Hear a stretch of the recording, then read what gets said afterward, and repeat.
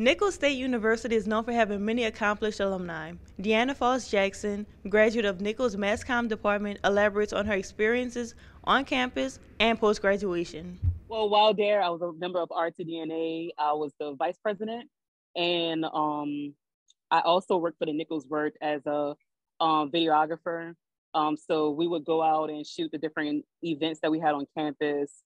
Of course, with some of the classes, we were able to get out and shoot different things, different events. So it got us out of the dorm room and actually getting to those events, but also learning in the process.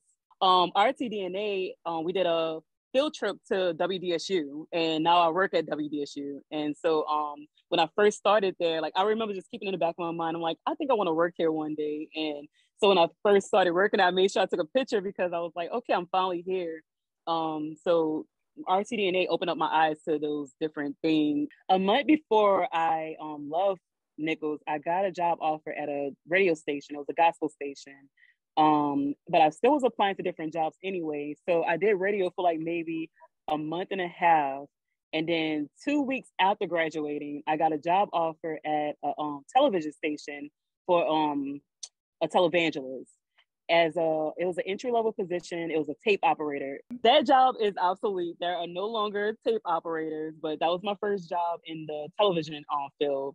So I quit radio. It was a hard decision because I was like, okay, do I want to continue going down the path of, being on radio, or do I want to switch? And I just decided to make the switch, which was a good decision because that station ended up closing a month later. So I started working as a tape operator. A few months later, I was promoted to a video editor. I edit DVDs for the time being, and I did YouTube videos. Then I started producing commercials. I also did a little production work while there. I think I was there for maybe 7 years. And so I produced different commercials. I started learning how to produce the TV show and edit the TV show. I was an editor there, but I also was a production assistant and a video engineer. I did interviews there whenever we had special conferences. I was the interviewer there. So then started at WDSU as an editor for the newscast. And I guess word got around that I knew how to edit pretty good. So I did a few special opens, and then one of the producers asked me to be a part of a special project while I was there. The project was called The Salute to the Class of 2020. It was about different students that weren't able to have a graduation, a prom. So we wanted to showcase those students and, make them feel a little bit special with this special. And we actually won an Emmy for it. I was the show editor for that project. And I also helped a little bit with the producing of it. A few months later, I started training and becoming a producer. And then January of 2021, I became a producer. And I've been producing since. I show up at 5 a.m, go through the day book, check for different stories that's going on nationally. And then I start looking for local news to put in my show. I write all the scripts for the different anchors, pick out the camera shots. I create the graphics for the show. What else? I get up and talk to my meteorologist, see what's the weather for the day. When she comes in, I get in around 5 a.m, so no one is really there. So I'm listening to the scanner, I'm answering phone calls, answering the door if somebody's knocking on it. But around 9 o'clock, that's when all the good news come in. So that's why I start off with my national news first. And around 9 o'clock, I go into my local news because we're getting more emails, press release from different organizations, police stations, stuff like that. Once my anchor get in, I sit down and talk to her. We go over my rundown and talk about, different stories. If I want to have a talker in there between her and a meteorologist, I'll talk to both of them and say, hey, this is a good story. I want y'all to talk about it for about 30 seconds. Just creating my rundown the whole time I'm there. I produce an hour-long noon newscast, and it's a monster, but I get it done. If we want to do an interview that day with someone, I'll set up the Zoom meetings. I'll reach out to our medical editor that's on staff. I'll reach out to our financial expert that's on staff, just in case we want to do an interview that day.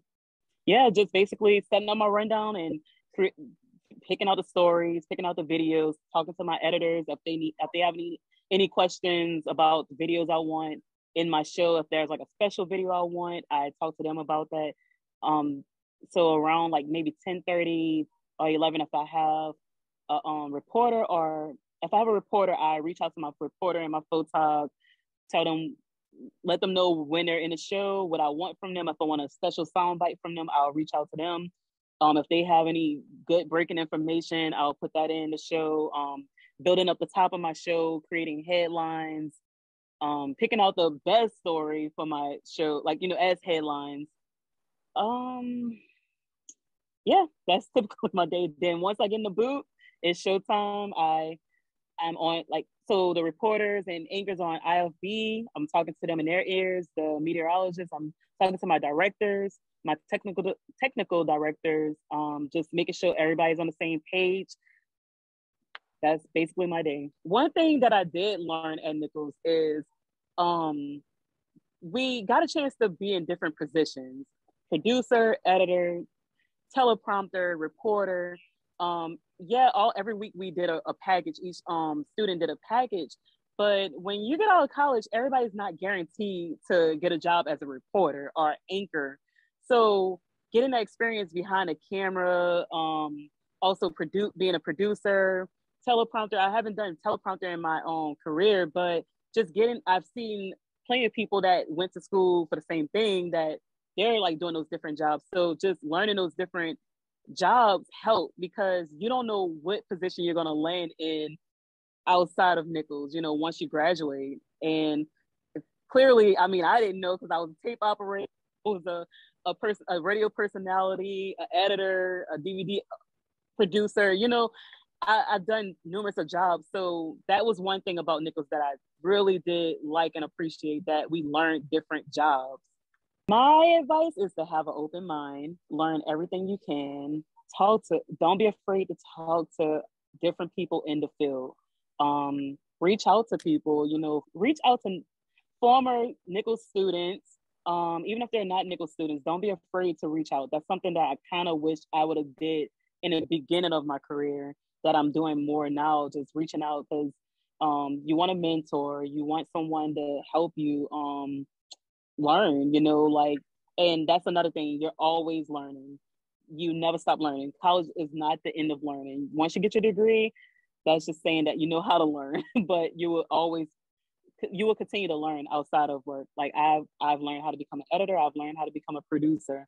I learned a lot in school, but you're going to always learn on the job. And yeah, you're going to continue to learn outside of Nicholls, but just have an open mind. Also, and when I say have an open mind, you might want to be a reporter, but you might find something else that you enjoy. Like, I love editing and I love producing. I thought I loved being an editor more than producing, but as I've learned how to produce more, I'm loving it a little bit more. And just do what you love. That's all that really matters. Like, make sure it's something that you love, because if you love it, you'll never feel like you're working. As Deanna mentioned, once you find your passion, you'll never feel like you're working. I'm Treneice reporting for KNSU-TV.